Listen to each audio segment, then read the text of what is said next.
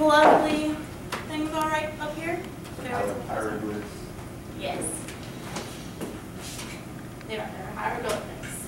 So, just a little bit of background. Egyptian hieroglyphics were the formal writing system used in ancient Egypt. It combined logographic, syllabic, and alphabetic elements with a total of some 1,000 distinct characters.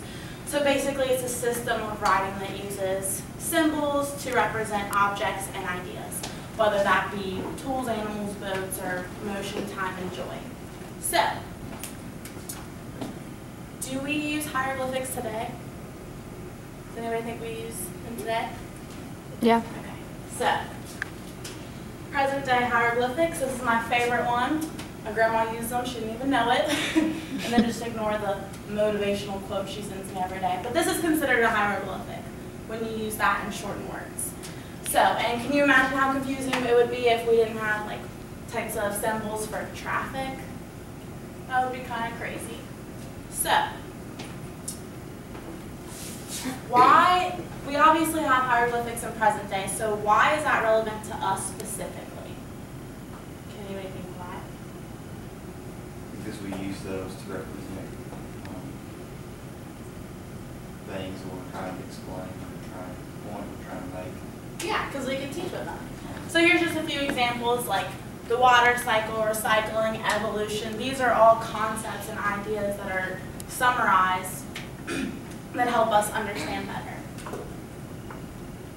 So let's make our own hieroglyphics. So I have a few examples here, whether they're objects or ideas, and I want you guys to pick something to represent each one. So what symbol do you guys want to use for navigate?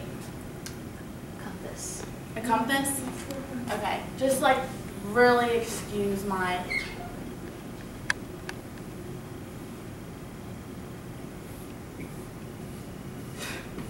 Does that look like a compass? Everybody, we know that's a compass? Okay. So what do you guys want to use for safety?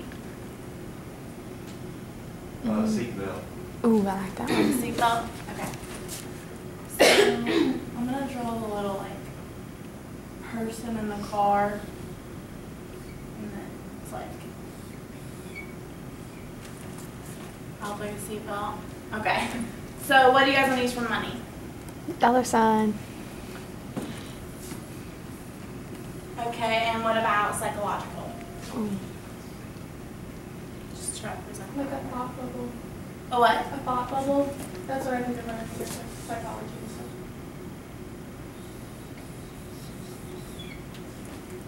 stuff. Okay. So freedom. I was gonna say wings, but that works too. The flag. Okay. Like I said, sorry for the drawings. Okay. Self-actualization. Can you think of anything that represent that? I think of Maslow's pyramid hierarchy. It's It's probably not a good example. How about, Peace. Just do it. well, that's one too. So how about we use a stick figure looking into the mirror, because he knows that that's him.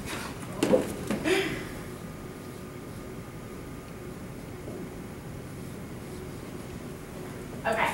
Do these all make sense to you so far? Mm-hmm. Like, can you easily just, okay. So, esteem.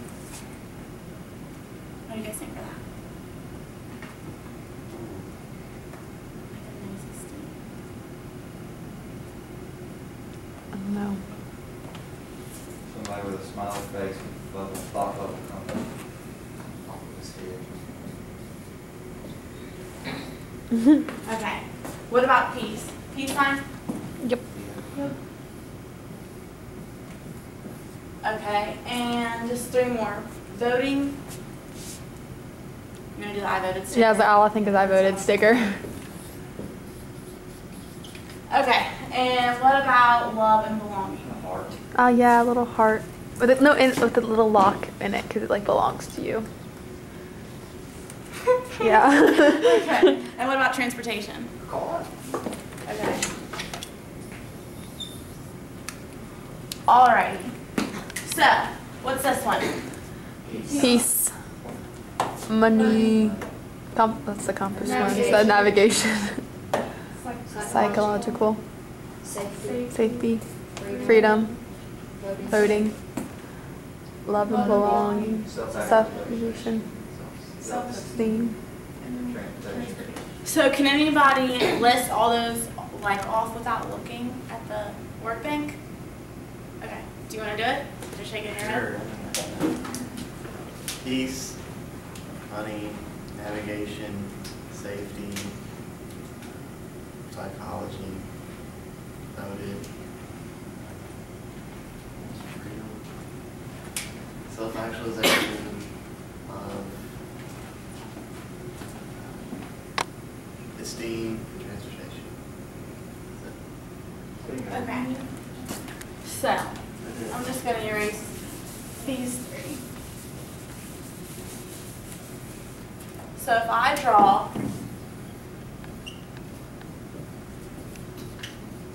what's that one mean? Self-accusation. What's that one mean? Esteem.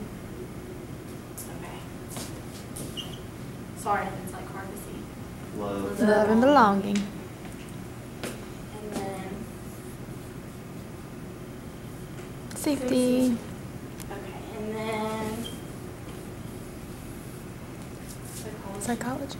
Okay, so if we go like this is a triangle. Does that look familiar to you guys? What is it? hieroglyphic. Yes, Maslow's hierarchy of higher learning. So, I had a hard time studying for this, and if I could have had something like that triangle over there to remember it and have symbols like that to connect it, that would have really, really worked for me.